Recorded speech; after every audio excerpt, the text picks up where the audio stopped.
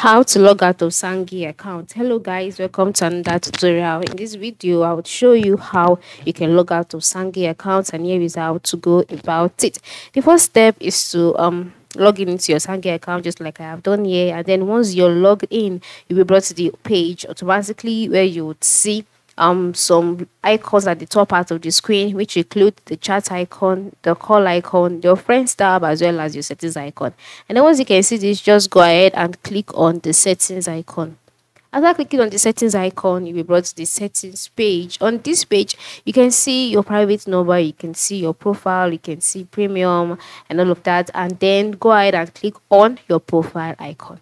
After clicking on your profile icon, you can see your profile name, you can see shares, number, change password, and then sign out. So to sign out, just click on it. And then once you've clicked on it, you might be asked if you're sure that you want to sign out. If you're sure, select yes, and then just like that, as you can see, after clicking on sign out, you can see, do you want to keep or delete your history? If you click on delete history, your history will be deleted. If you click on keep history, your history will be kept. And then after clicking on that, automatically you will be signed out of your account.